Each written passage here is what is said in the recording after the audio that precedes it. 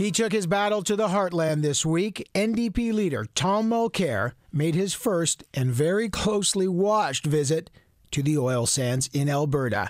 Would Mulcair continue to call them the tar sands? Would he compare their development to Nigeria, as he did in the House of Commons? Would he still argue that Canada is suffering from the so-called Dutch disease, where development of the oil sands, he argues, raises the value of the Canadian dollar and ends up killing manufacturing jobs across the country? Well, after his visit, here's what Tom Mulcair had to say. Our thesis has always been one of the reasons we have an artificially high number of US dollars coming in is because we haven't internalized the environmental costs. We haven't included those costs in the product. So allowing a bit of a free ride in terms of using the air, the soil, and the water in an unlimited way and in an almost free way has artificially brought up the number of US dollars, and that's having an effect on the currency. That effect on the currency, in turn, is hurting all export sectors. Now, Mulcair's visit and his comments are very crucial because he had kicked off a national debate when he appeared back on this program on May 5th and spoke about this. Let's remind you what he said then. It's by definition the Dutch disease. The Canadian dollar is being held artificially high, which is fine if you're going to Walt Disney World, not so good if you want to sell your manufactured product because the American client, most of the time, can no longer afford to buy it. We've hollowed out the manufacturing sector.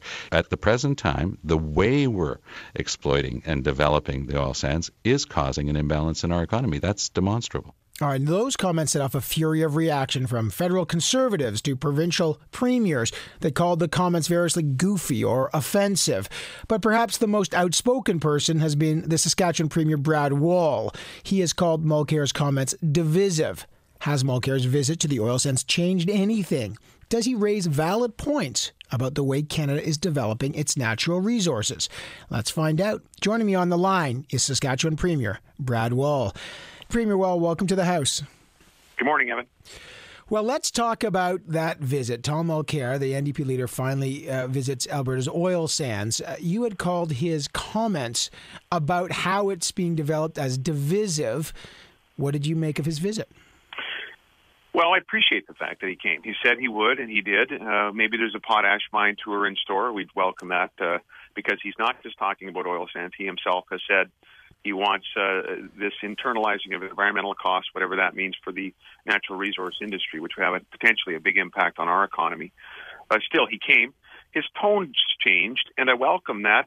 But, you know, if you look very carefully, and to his credit, he's still pretty blunt about having not changed his position that we have Dutch disease, which and that the West is costing manufacturing jobs, and that we need to internalize the quote-unquote internalized environmental costs in the resource sector. That's cap and trade or a carbon tax, and it's part of a debate. But we know that could cost jobs in the West. So, and here's the other point. I mean, he mentioned that he wasn't going to use the word tar sands anymore, that he would use the word oil sands, which is also helpful if it's sort of meant, if it's sincere. And I take him at his word, but he uses bitumen sands now. We're back to having the right kind of at least a debate where the tone I think is right, and that's important, but substantively, we have real concerns still. All right. Let me pick up on a couple things you said. The first thing you talked about is this Dutch disease, his contention that somehow the development of the oil sands has taken jobs away from manufacturing base. Well, on Friday, GM just announced that they're going to close their big plant in Oshawa, costing Ontario 2,000 jobs. Some might wonder, Premier, isn't that the illustration of what Tom Mulcair is talking about, a boom in the West, manufacturing jobs closing in the East? Only if the two, you can directly link them, and then it would be difficult to explain away the fact that there has been, in the last report by Stats Canada, an increase, an historic increase in manufacturing jobs in the country. And so I just think it's overly simplistic to say that A has happened and so now therefore B is happening. In the case of the automobile sector, I don't have the stats, but I know that there has been some robustness in that sector in Canada, in the U.S., yes, but also in our country. So I think that's the problem, because if we're too quick to link things that may not be linked, it's not an informed debate, especially when the facts say manufacturing has actually increased, according to Stats Canada. His point now, he says, is polluters pay. You've got to enforce federal regulations. He says through a cap and trade system, he believes to price carbon, although he argues that, Alberta's got a 15% price, or $15 price per ton on carbon already, and it hasn't hurt that province. So does British Columbia. He's arguing make polluter pay. What's wrong with that? Well, you know what? It depends what he's talking about, because these are two different models. If it's the homegrown Alberta model, something we're pursuing as well, and we will price carbon similarly. And what happens then are the emitters actually pay into a tech fund that they can access to invest in the technology, like clean coal, for example, where we're trying to provide some leadership, and reduce emissions. Cap and trade is something different. Cap and trade really is, from our perspective, it's moving emissions around. It's a tax, and it's a transfer potentially out of a region of the economy where jobs are being created.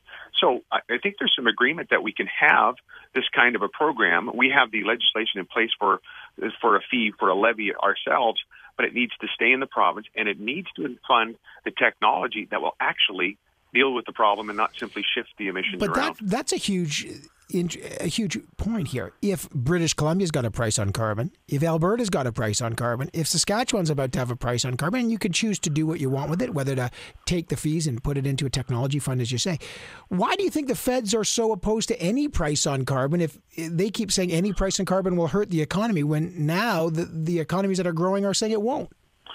Well, Evan, to be fair, I haven't heard that, and I stand to be corrected, but I haven't heard that from the federal government. They're actually emissions, GHG emissions on coal-fired plants, and their greenhouse gas legislation is informing what we have to do as a province. But I think we've been pretty clear with them that, look, if we want an equivalency agreement, so we are hitting the targets that are set by the country, we're happy to be part of the country in this regard.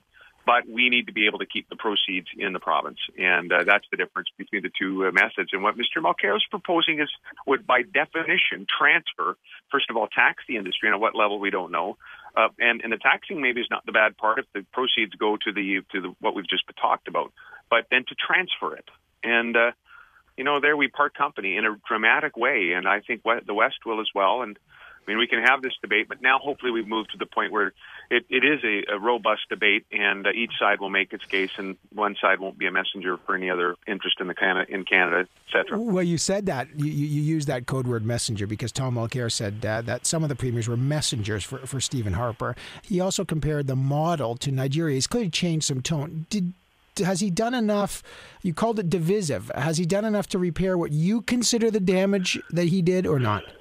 Well, on one hand, their grace is amazing. It's so we've all made mistakes. I've certainly made them, and you admit them and hope to move on. On the other hand, that's a lot of toothpaste to get back in the tube in terms of the debate with not just premiers but others in the country. However, again, I think the former is the best approach, to say, look, we've all misspoke, if that's what it is. Now form follows function, so we'll see what comes from the NDP on policy. That's the important piece here. All the other debate, who called who what, really is immaterial. It's what are the policies being proposed? What do they do to the Canadian economy? And that's what remains to be seen yet, Evan. You had part of the innovation, you and Robert Giz, the Premier of PEI, were talking about that. And I know there's not a lot of details, but healthcare reform is absolutely critical. The president of the Canadian Medical Association, Dr. John Hagee, said the federal government has, quote, abandoned health, and it's been the premiers who have been left with the task of providing a national framework.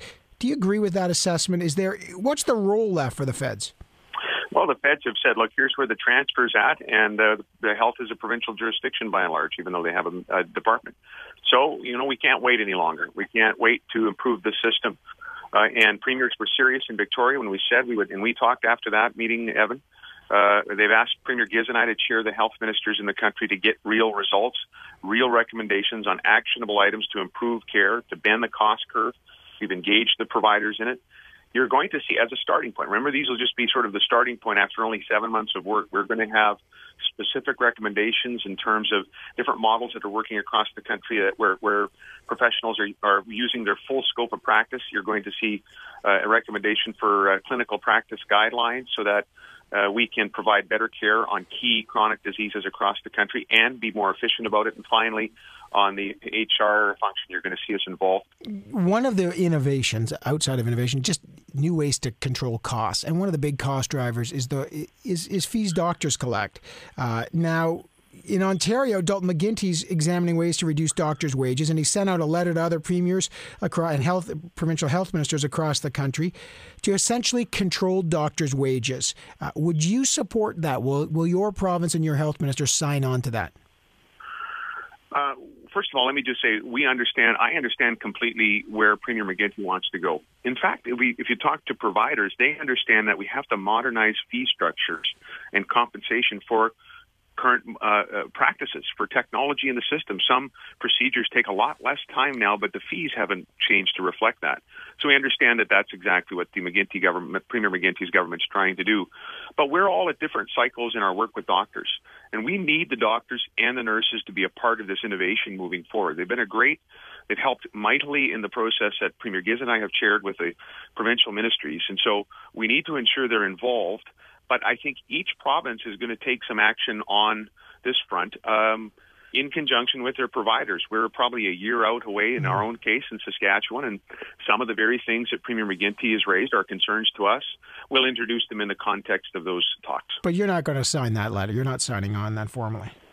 No, because we're just not there in the cycle yet. And for us, that just doesn't make sense. I mean, one of the advantages of all these different healthcare systems is that we can pilot best practices.